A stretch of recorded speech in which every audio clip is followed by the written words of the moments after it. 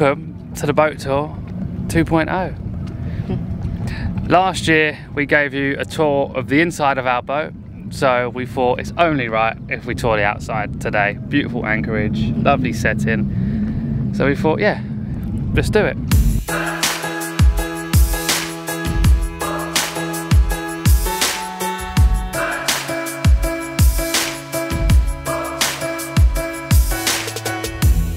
We thought we would start with the front this time round and work our way back. So, starting with the front, as you know, we installed our bowsprit last year. We installed our bowsprit so we could fly our Code Zero sail. Ceylan's favourite area, the trampolines, which you're not allowed to bounce on, but we bounced on them anyway. Lie on our cushions that we had made in the UK. Yeah. Underneath the middle cushion is the hatch to the anchor locker, which we'll go through in a minute. And we have two bow lockers, port and starboard. We lined the bow lockers out with plywood, marine ply, varnished, fiberglass to the walls down there, so we could just screw cleats to the wall and give us a bit of organisation so we can quickly reach in, lean out, rather than jumping into a messy locker all the time, which was generally the case on the last boat. So that's what we've done, and it definitely worked. Definitely recommend it. Right, so this is our bow locker. Hello. Doubled up when Jay's annoyed with me, she sends me in here. Yeah.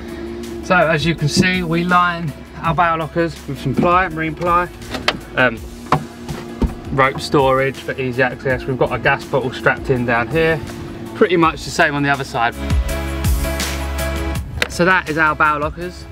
Nice depth, plenty of storage in them, but don't store too much in them because you cause listing issues unless you balance yourself out.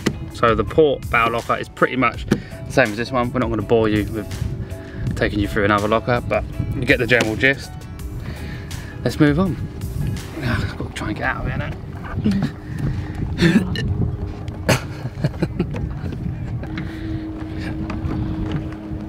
Oh, that was close.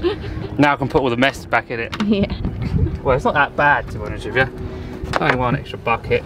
So next is our anchor locker. Our anchor locker is under the middle cushion.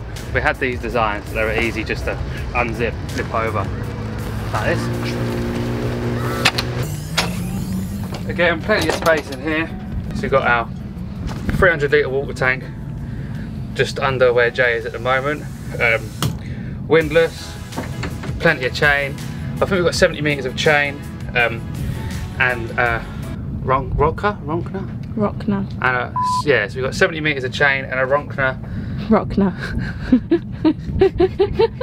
So yes, we have our windlass, 70 metres of chain, and our rocker.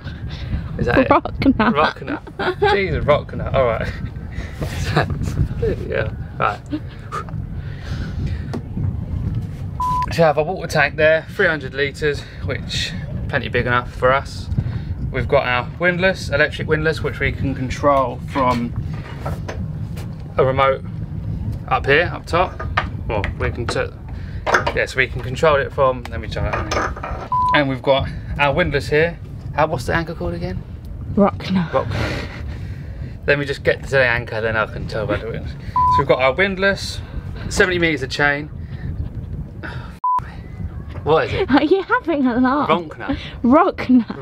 Like a rock with an NA at the end. Oh, okay, I got it now. So we have our windlass here, 70 metres of chain, and our rockner anchor. Is that it? Right. We've got 23 kg anchor. It's the biggest one we could get for the shaft length. So it was enough with the mantis swivel, so it didn't impact the windlass at all. So it's the heaviest we could have gone. I think it's 1 or 2 up from what they recommend for the boat, but we decided that we wanted to go for a bigger anchor. We did reinforce sort of the outlet with these stainless steel plates that my granddad made, because these aren't on there, so when the chain comes up it bangs around and chips away the fiberglass. So we installed these. This was from the factory, but these weren't, these 3 pieces. We fitted these anti-slip sort of tapes, just so when you're coming in and it's a little bit wet, you've got a little bit of grip. We put our fenders in here, but they are currently behind Jay. We've got a Code Zero nicely tucked in here. We also had a saltwater pump fitted from the factory, which comes with this tap here. So this tap, there's a a hose pipe in there, so as the chain's coming up, if there's any mud, we can just, or sand or whatever, we can just rinse it off with this tap. Our windlass is controlled from 2 locations, one from a handheld remote here, and also from the helm. In the anchor locker we also store spare fuel. We're currently trying to design a new storage system. I'm probably going to line out this wall here, the same that we've done in the bow lockers, so I can ratchet fuel all the way along there, have a sort of a ledge, and then store some more things up there. I'm thinking of maybe like an airtight container so we can put our bin rubbish when we're doing long passages. Mast electronics run down, connections there, windlass relay. Water pump is located in that box. So this is our house gas. Nice space for a fairly decent sized bottle, and it's easy to change as well. Right up here? Yeah. Yeah, that's pretty much it with the anchor locker. When I imagined telling you about it, it sounded a lot more excited in my head than it actually is. But the anchor locker, I love it. It's where I spend the majority of my time. Right, let's put these in. Yeah, I do.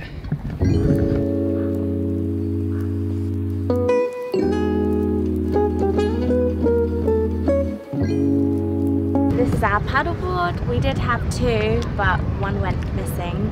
Don't know if it was one of Alfie's dodgy bow lines or it got stolen, but it got stolen. Yeah. We got brackets for it, so it's just really easy to store. Just put it in, flip it over, job done. We like to make things simple, so I think that was a good investment. Yeah. And this is Alfie's pride and joy, his halyard bag. It keeps everything tidy, all the ropes away.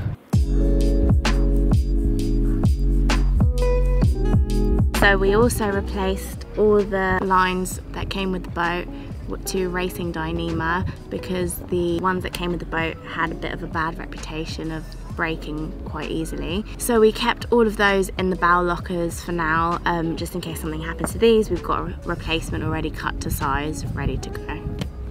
And next we'll show you our bimini. So we also got this aftermarket. It was something that we couldn't really afford when we ordered the boat, but felt that we actually needed it. So we ordered it from FP recently and fitted it ourselves. Welcome to the helm area. So, starting from right to left, we have our winch bag, which is handy because on our old boat we could never find the winch. Now we know where they always are. Comes with a nice bucket where you can put all the loose ends of the rope. Usually we do neat them up, but we've been reefing so much recently, I couldn't be bothered, so they're in there. We have 3 winches. The furthest one to the right is an electric winch, which makes life a lot easier, lifting the main with the main halyard. Jamming cleats for your main and your free reefs.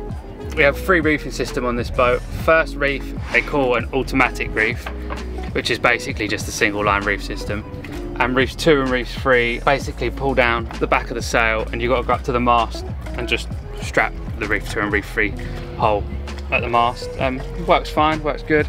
Engine controls, starboard engine, port engine, forward and back. 2 engines makes life a lot easier, don't you think? Yeah, 100%. Yeah, easier to control in and out of marina. You can hold the boat stationary very well. You can pretty much turn the boat on itself. Steering wheel. I hope all of you know what a steering wheel is. Steers the boat. Compass, trusty compass. We have our navigation electronics. We've got a small screen here which controls our bearing for our autopilot. Tells we can disengage and activate the autopilot, change the course by increments of 10 or 1 degrees. And our chart plotter here, which connects to the chart plotter at the helm station, which tells you where we're going. It's basically like a TomTom for boat, but gives you other information, sort of like wind angle, wind speed, speed of the boat, depth of the water, velocity made good, navigational information, all stuff like that. Barometer. Barometer, yeah, we've got digital barometer wired up into it, which helps massively. This is our electronic chain counter, where we can actually lower and raise the anchor from here, and it also tells us how much chain we've got out. And the last thing is the strap that we fit as well. Oh yeah, so when we go into a marina, we completely let go of the wheel. We don't use the wheel, and we only use the engine controls. Found at the beginning, when we was going like hard in reverse, or hard reverse, or even slightly in reverse on one of the engines, it would really throw the wheel over and threw the direction of the boat off a little bit. So we installed a little strap here, so when we're going in we can just go click, tighten it up, and then can't really go anywhere. And also we have a semi-fly bridge on this Lucia 40 as opposed to a fly bridge. On most bigger boats they would have the helm completely up there on the top of the coach roof, but this is a semi-fly. I find it's a lot more sociable and it's a nicer sail, especially for two of us. We've got steps to go up so you can access the boom, and steps to come down so you can get into the cockpit. Yeah. Let's do the cockpit. Yeah, let's do it. Let's go.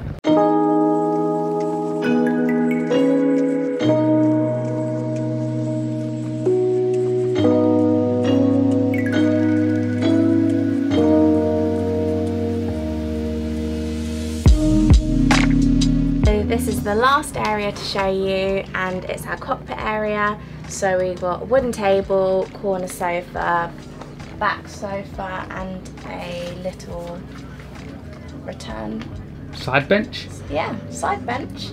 And we put these two chairs here as well, just to sort of make it a bit more sociable when we have guests. We also just bought this cushion. We wanted to put a cushion there because we've seen it on some other cats and you do get more of a breeze. We also just added 2 fishing poles, so one can hold the rod, the other one can hold the fillet table for when we do catch fish. We also installed this barbecue ourselves. It's the Eno Cook and Boat Plancher barbecue, and Alfie and his granddad fitted this piece so that the gas wire could run through it and it would just be subtle and not really noticeable, so it looks like it's part of the boat. And we also have got outdoor speakers which came with the boat as well, which is great. We didn't have that on our last boat. We've also got an outdoor shower that came with the boat, but this didn't. We installed that afterwards ourselves, and that is a freshwater outlet, so that when we clean the boat we can just plug a hose in there and clean it all, so it just makes life so much easier, because I don't actually know how we would have cleaned the boat without that. Bucket? Bucket. Wow, that's necessary. Yeah, That is actually. Swim ladder's just here. We might change this in the future just to a telescopic one, because it is just a little bit too large and in the way sometimes. So once this gets old and we have to replace it, we'll probably change it to a smaller one. And yeah, the only other thing is we have 2 storage areas in the cockpit. One is just under this seat, and we just have our gas bottle in there and our fillet table, just outdoor bits and bobs. And the other one is here. We're going to install a freezer here soon, in a couple of days. It's waiting for us in the marina. Just a few extra things about the cockpit area. We've got a life raft here. This is the area which is designed for the life raft to go. We have an 8-man life raft. Have a manual bilge pump here. In this locker there is a hose that can extend to any bilge in the boat. The electric bilge pumps aren't man enough, or it just needs a bit extra, and just pump 2 davit arms to lift up our dinghy. They claim to lift 100 kg each. We're not going to test it. We installed this winch, as you guys... I installed it. Ah, sorry. Jayden installed this winch, as you already know if you've seen our other videos, for our Code Zero to control the port sheet. But it also doubles up nicely to lift the engine side of the dinghy, which worked wonderful. Yeah, we've got the extra cleats. I don't know which ones were extra. I think these ones might have been extra. Yeah. And these were standard with the boat, but we got 2 extra cleats at the start of the boat because it was cheap. Yeah. Basically. So, dun, dun, dun, dun, dun. port engine bay.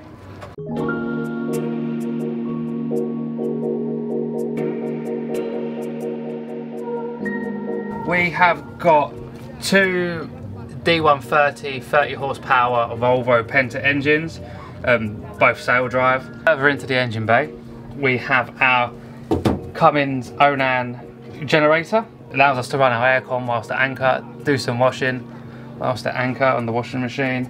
All of our 230 volt switchgear here. We have also in here our hot water cylinder, which 24 litres that heats up water so we can have hot water on the boat. Heats up from the engine, from the starboard side engine, and from the mains. The grey batteries with the 3 original batteries that come with the boat, and we installed an additional 3 125 ampere hour batteries. We doubled the current battery capacity size as opposed to going to lithium. 1, because we couldn't afford lithium, and 2, because we couldn't afford lithium. So, basically, so lithium is on the cards in the future, and we'll probably upgrade our solar with that as well. By doubling our sort of battery capacity, we've had no issues with energy at all. We don't have any power consumption issues. We sort of use what we want when we want to use it, run the generator when we need to use either the aircon or the washing machine, but other than that, we rely solely on our 12-volt power supply, and we haven't had an issue. Well, we've never hit below 94%. 94 is the lowest I've seen it. Yeah, but usually, I mean, every time I check, it's always 100%. Yeah, or 98. Yeah, I've checked. In the morning, sometimes it runs a bit lower, but that's because we're charging our laptops and stuff overnight. Yeah. This is our dinghy. It's a high-filled 310 aluminium bottom dinghy, and we have a 15 horsepower Suzuki outboard as well. The reason why we chose the Suzuki outboard was because it was batteryless electronic fuel injection. Because it has a batteryless electronic fueling injection. Well done. We bought it out of the factory because there was just a big saving in doing so. We got it for half the price than what we would have. So 310 is the biggest that fits between the two. And we got 310 because it was the biggest size that we could get for this boat. 310 equals 3.1 metres. And we got the 310 because it equals 3.1 metres, and that was the biggest size that we were able to get for this boat. Perfect. Let's go to the solar panels. Solar panels, they equal to 300 watts, which is actually very sufficient for us.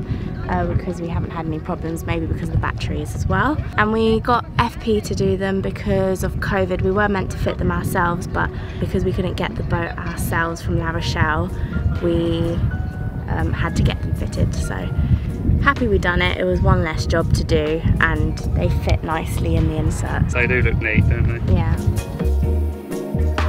So that is it. Thank you for watching our tour. We hope it helped you in some way. Sorry if this audio is not lining up with the video, but basically we lost our sound on this clip and we have no idea what we're saying, so it probably looks like a dubbed movie.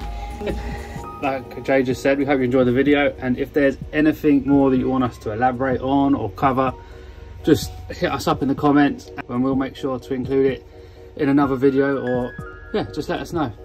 Have a good weekend. Bye. See ya.